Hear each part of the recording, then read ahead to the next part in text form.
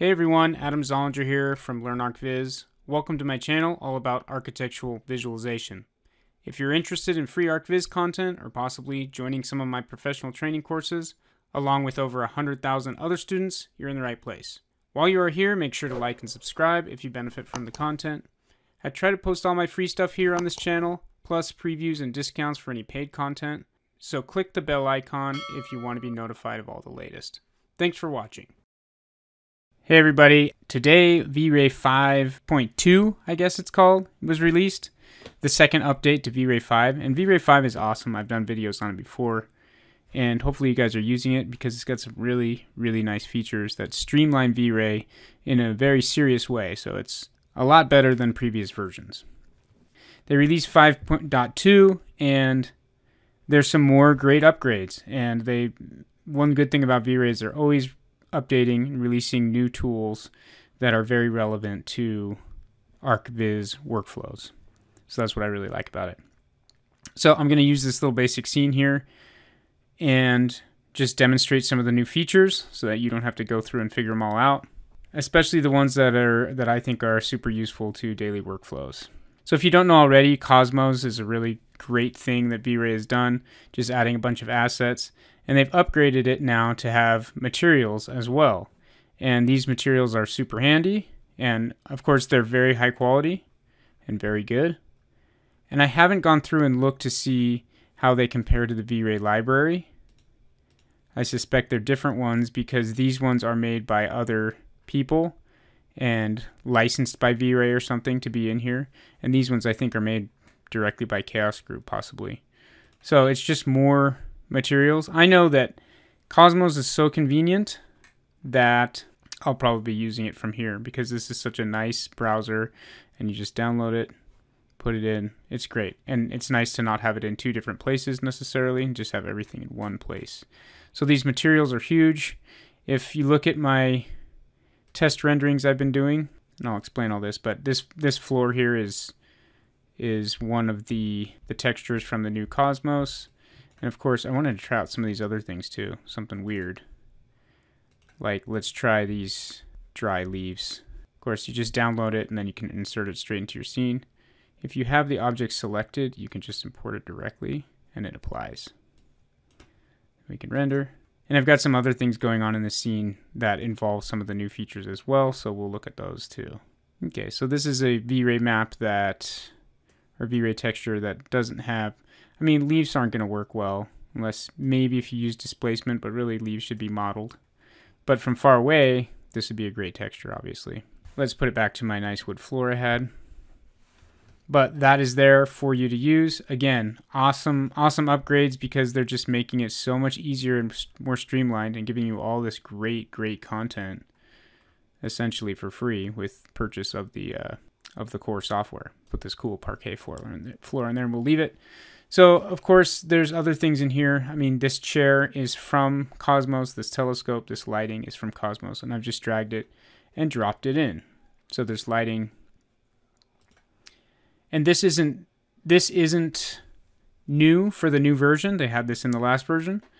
But there is new assets added, and there is a bunch of materials added. One thing that I'm using in this scene is the HDRI Studio. A studio HDRI, which is really cool, and that's just lighting the scene as if it was lit like a photographer's studio. Super handy, super nice. So I don't know what all the new assets are, but it says something like over 200 new assets added to Cosmos, which I think is huge.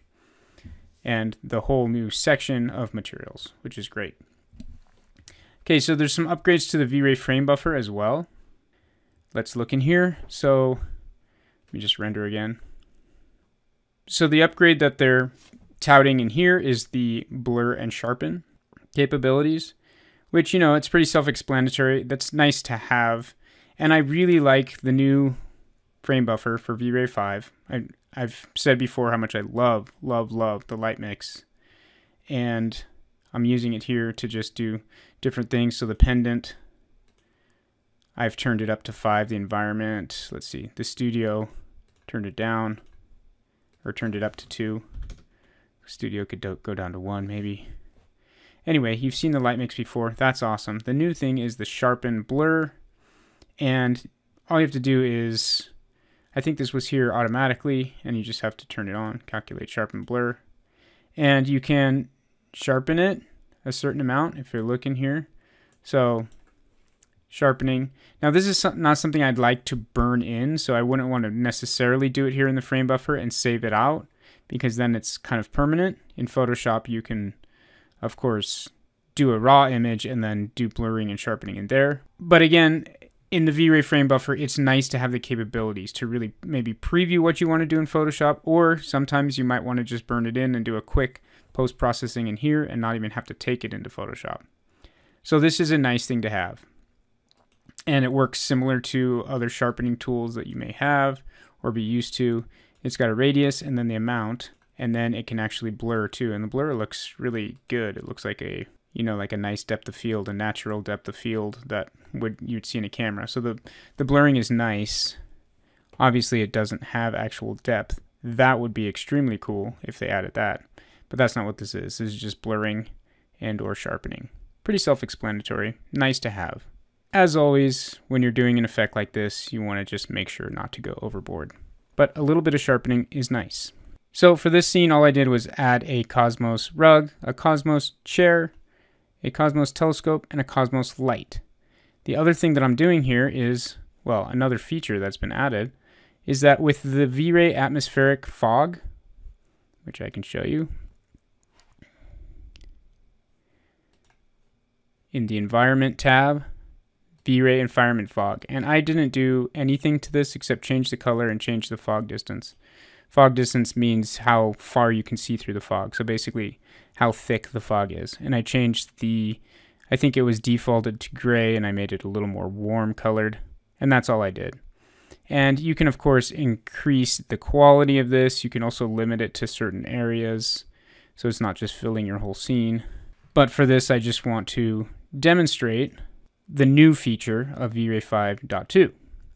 So the new effect that we have in here is the ability to select a light, and in the light you can go to the modifier tab, and inside of each of the lights there is an effect atmospheric.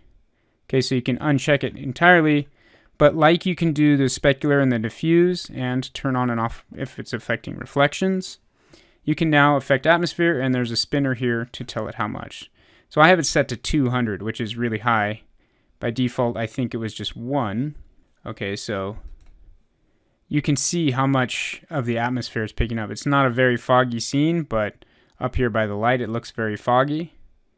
If we were to do a rendering like this, and then turn it down, we'll say to 10, and render again.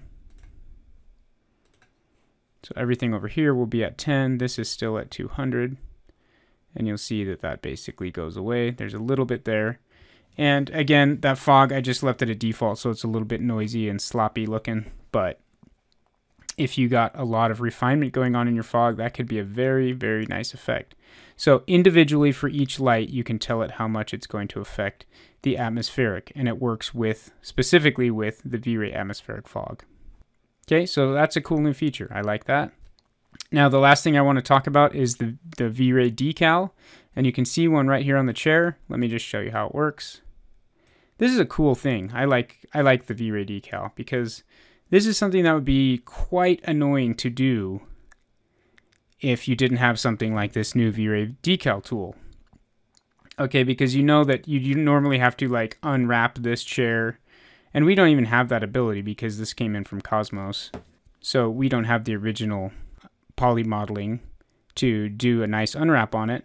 So how would you even get a decal type item onto this chair if you wanted to do that? It'd be super hard. You'd have to do a planar UVW map and do some sort of composite material with a mask. Okay, this thing kind of streamlines that kind of process and makes it super easy. So you can see, similar to like other types of V-Ray objects, it kind of comes in with this dummy box. And this arrow is showing you the direction that it's projecting. So it's projecting a decal in this direction at the size of this yellow box. And the height determines where it's going to hit. So because this box is intersecting the chair, that's what it's going to project onto. Okay, so a decal the size of this box will project in this direction onto anything that is intersecting. So this chair, it'll actually be on the front and the back. Okay, and then the only other thing you need to do is apply material to it. So I made this self-illuminated V-Ray material, and I put a mask on it, which is just a V-Ray bitmap, which I instanced over to here, like this. And I put the V-Ray logo in there and inverted it so that it is a proper mask. Okay, so that is the mask that's right here. You can exclude objects from it just like a override material type thing. Okay, so if you only wanted to apply to the chair and there was something in the way, you could exclude items. But that's really all there is to it. If I render this, well, I don't even need to render it. It's right there. That's what the chair looks like with the decal on it. I can make that any material, and I can use any mask I want. Let's turn off the blurring and sharpening. Okay, that's pretty sweet. I mean, that makes a very nice streamlined process for adding little decals to chairs. Now, if I change the size of it like this, it's going to stretch out my mask, and you'll see what happens. Okay. So really straightforward, really simple, really easy. Hopefully that helps you guys. You don't have to figure it out now. That's how the V-Ray decal works. Pretty cool. So those are the features I like of V-Ray 5.2. I think these are all really nice things. I especially love that they're adding to Cosmos and giving us all these really, really high quality materials. I mean, that streamlines my workflow so much. And I still have to make a lot of custom things, but for probably 80% of the stuff I'm doing on a daily basis, I can just use a lot of these materials and objects and things like that and just fill out my scenes. And if nothing else, it gives you something to kind of stage your scene with and then get more feedback, and then maybe you'll have to do custom things later, but it just makes things faster and easier, and it's so nice to be able to have that nice browser and just drag things in. Okay, and then a lot of these other things are just adding mood and things to your scene, this atmospheric stuff, very cool. The sharpening and blurring, I will typically save that for Photoshop, but it is nice that it's here.